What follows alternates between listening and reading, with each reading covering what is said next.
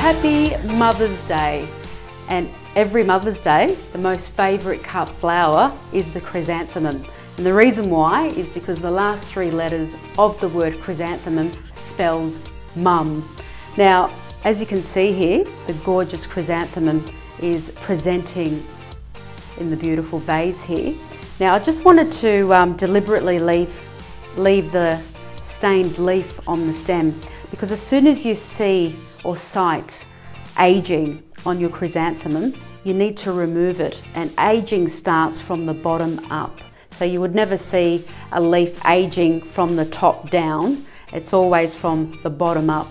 So that needs to be removed, because that's then releasing the gas ethylene, and we don't want that, because ethylene is an odourless gas that, decreases the vase life of the chrysanthemum. So that gets removed.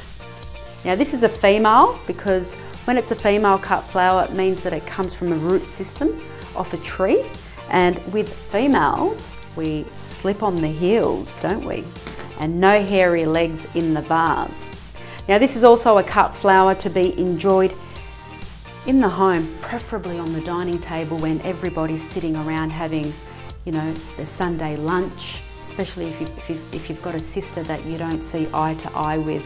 This is a perfect flower to engage amongst your food, because it is going to settle down sibling rivalry. Now, if you have not so much strong communication in the household, or your kids are fighting and you're looking for that balance at home, you need to invest in chrysanthemum, because it brings harmony, joy and balance in the household.